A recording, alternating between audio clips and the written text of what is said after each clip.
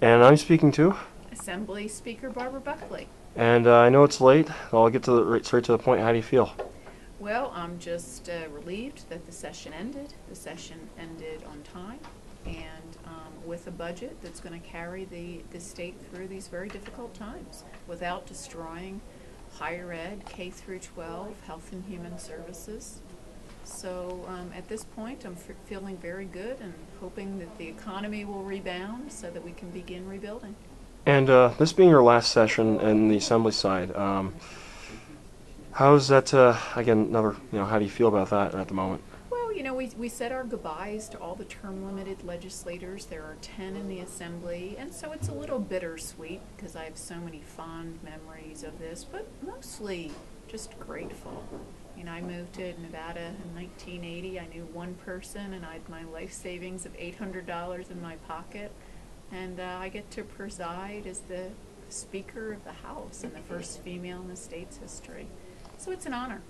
And I guess the logical question I might want to ask at the moment is, what's next for you now? Well, what's next is packing my house, taking my son to Disneyland, and getting back to my job. And then after I have a day worth of rest, then maybe I'll think about my future. And I guess the other question, going to what you've done in the last session, which education kind of dominated it, and you had a lot of tough decisions, as we said in the last interview. You had to decide between pregnant women and basically college kids, and who's going to get funded in this. And how's this experience made you feel, and what have you learned from it?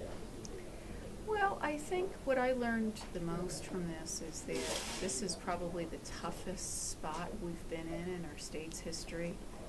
And we came together, Republicans, Democrats, Senate, Assembly, and we went through the budget line by line and looked for options.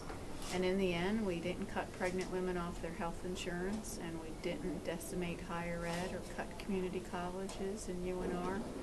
I mean, there's cutbacks for sure. We made $1 billion worth of cuts, and there's pain with those.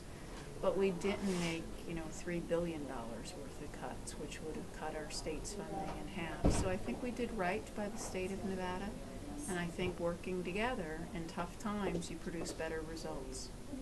And in closing, before we all go to bed, is there anything else you'd like to say before, to everyone on this as we go to bed? Well, I think just that the legislature finished on time for the first time in 10 years, and it feels pretty good. I'll take that. Thank you. Thank you.